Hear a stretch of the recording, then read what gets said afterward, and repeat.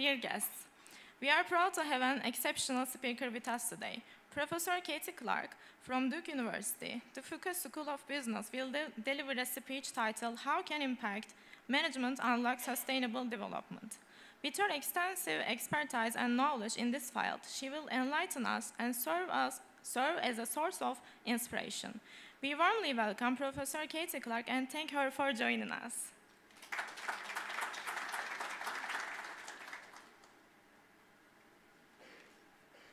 Thank you so much. I'm so delighted to be here, thanks to TED University, the other hosts of this event, including Shafak and her team. And I'm just so incredibly honored and delighted to be part of how Turkey starts to act in these areas going forward. And what we can learn together today is going to be so inspiring for me. I was asked to talk about how impact management can unlock sustainable development, and I want to kind of go back, and I'm going to use my teaching skills and use a very simple analogy. So forgive me if it seems overly simple, but I want you to remember it. We all know, and as other speakers have talked about, we've struggled to understand the impact of our actions on other people on the planet for a very long time. It's complicated. We heard already this morning about the distinction in how it might be a little bit easier to measure and act on environmental impacts than it is on social ones. We heard about how important it is to think about how are you measuring and how are you understanding your impact on youth. We all know we want to make people's lives better. We want to make sure the planet sustains life going forward. We want to take care of people after natural disasters like earthquakes, and we want to be sure the next generation is better off than we are. So why is this so hard? And as you're thinking about that, I'm going to share my oversimplistic analogy, which is I think we need three things to do this well.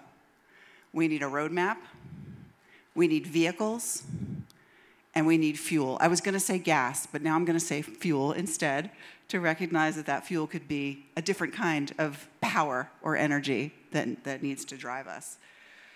In terms of the roadmap, we have the Sustainable Development Goals.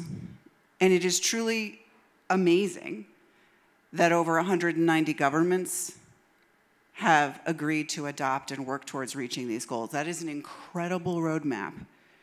And you already heard this morning, universities can adopt them. Private sector institutions can adopt them. Investors have adopted them. So we have our roadmap, we have our global to-do list sitting in front of us. And what we've seen recently is that the existence of this roadmap has allowed the public sector and private sector to come together in new ways to start to figure out what the vehicles are that work for both. On the investor side, I spend a lot of time working with investors and in particular impact investors. We know that 70% of investors use the SDGs to orient their goals. 70%. That's a very large number. That's very exciting. What do investors invest in? Usually they invest in companies. So let's look at how well companies are doing. On the enterprise side, we know that in 2019, while 72% of companies mentioned the SDGs in their reporting, okay, that sounds good. We know that only 14% of those mentioned specific targets. Only 1% actually tracked their influence and change on those targets. So we have a gap. We have a roadmap, but our vehicles and actions are not aligning. And that's where we are. So I want to ask you, how likely is it that someone's going to achieve a specific goal if they don't measure their progress? Would you invest in a company that said, no, we don't have income statements, we don't have balance sheets, just trust us, we'll make you money? Would you trust your sister if she said, I'm going to lose weight, but I'm never going to weigh myself? You wouldn't. I can tell you from my own personal experience of trying to lose weight, if I don't measure myself and actually track the different things that I'm trying and seeing if they're working, I gain weight. It goes the other way. Because I'm not learning what works, and I'm not figuring out what to get better. And this is what we mean by impact measurement and management. Being clear about the change you're trying to create for a person or for a natural resource, and then creating a system of learning that allows you to achieve that goal. It's as simple as that. It is not rocket science, but you have to actually put it into place. So we have the roadmap, we have the SDGs, we have the vehicles of different sectors working together. Where are we on the fuel? And what I think we've learned, and I see it across every major sustainability impact standard around the world, is that the fuel are the practices and the system that you put into place to make sure you're continuously learning. They're easy to follow, they're pretty simple, and they're in essence the steps of impact management.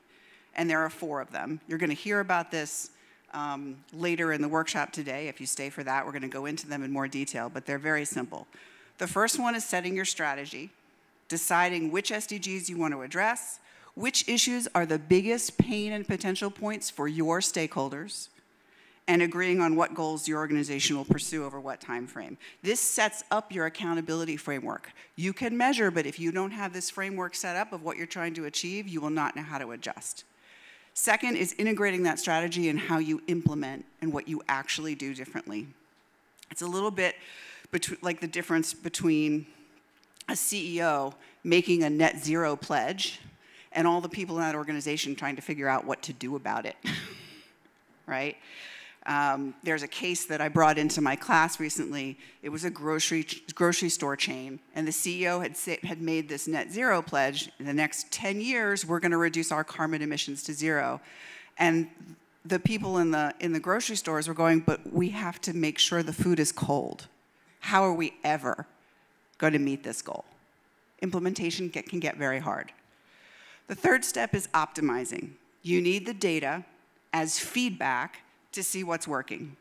You need the place and time to have the people who make decisions look at the data, interpret it, and you need to decide on the next best actions.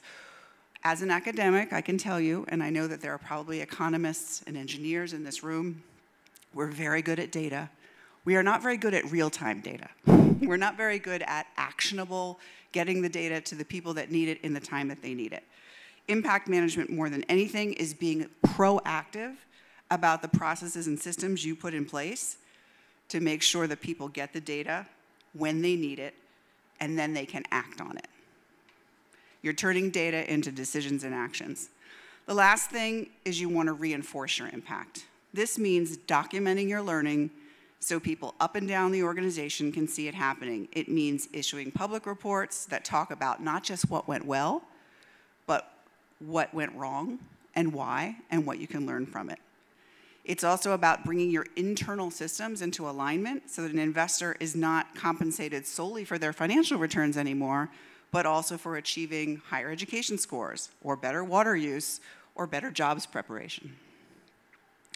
I firmly believe that to unlock the Sustainable Development Goals we've already agreed on, we also need this fuel. We need to adopt as fast as possible these practices across many different vehicles and organizations of impact. That's why I was part of the G7 task force, and I joined the US National Advisory Board on Impact Investment in 2014. It's why I worked, and I'm so pleased to have worked with the UNDP SDG Impact team in 2020 to create our course on impact measurement in Coursera to reach as many people around the world as fast as possible. And it's why I'm here in Turkey, a country that has deep understanding of the lasting social and environmental impacts of natural disasters, and perhaps sees more clearly than others the urgent potential to change the way business, nonprofits, and government address these issues. I look forward to going deeper into all of this with you throughout the day, sharing the examples and techniques that I've learned, both in the conversation coming up and in the workshop. And I'm just very excited to learn from you about how Turkey is charting its own course to these solutions. Last, if I were to leave you with one piece of advice about impact management, it would be just start. Impact management is a set of practices, but even more, it's a mindset change. You change your mindset from complacent witness to detective and active agent. What can we change today, tomorrow, next month, next year? What have we learned? What can we do better? And you always keep the ultimate stakeholder in mind, which means you have to take time to check in with them. How are our actions impacting the person actually experiencing this change? The pace of change required to move our global economy from one that consumes and uses up our precious national resources and leaves people behind to one that protects and serves people and planet better is unprecedented. But we have the roadmap, we have the vehicles, we have the fuel. It's time to get on the road. It's time to act. Thank you.